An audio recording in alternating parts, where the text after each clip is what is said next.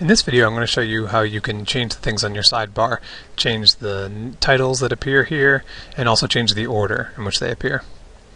So right now I'm in the site information area, site info, and I can come up to the top and I see that in the menu bar that it says page order. So I'm going to click that, go into the page order area, and one thing I can do is just pick things up and drag and drop them.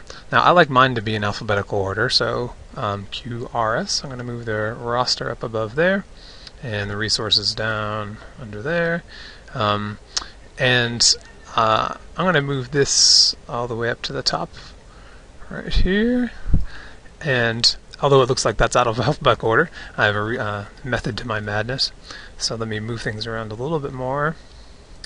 And I'm going to come in, and another thing you can do in this area is, instead of calling this the schedule, I'd rather really call it the calendar. So I'm going to click edit, that little sort of pencil, and then click and change the name,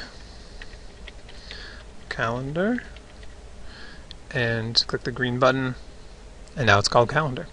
I'm going to do that again for syllabus. In the School of Medicine we like to call that the course information.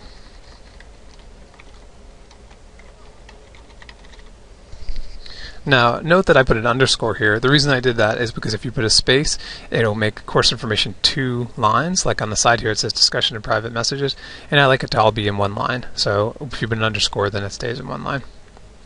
So I'll save that name change. And discussion forum and private messages is a really crazy long name, and I would prefer it just to say forums. So I'm going to click in there, backspace, and type in forums.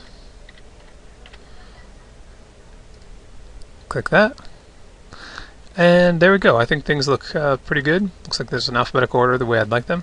So I'm going to click Save. And now when you look at the sidebar, you can see that it's in alphabetical order and the names have changed. Now I'm going to show you something else about the page order tool, which is if you go in there, I showed you that you can move things by dragging them, picking them up, and moving them around. I showed you that you can edit their name by clicking on this button here. But also something to note, obviously you can remove something with the X button, but if you click on this button here, or say for the resources, maybe we don't want everyone to see it. So we'll click on that and it'll make it invisible. And what that means is that people with low level of access, like students and guests, will not be able to see it.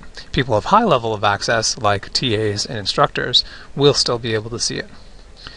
So the roster is something we don't want the students and guests to see, but they can see search, and they should see the forums and the rest of this thing. So that looks good in the way I'd like to have it, so I'm going to click Save, and there we go. Now, one way to check on this is you can view site as, and so you can view site as a student, and you'll notice that the list over here on the sidebar is much shorter because I made those things invisible. So I'm going to exit student view, and you can see that the list becomes longer again.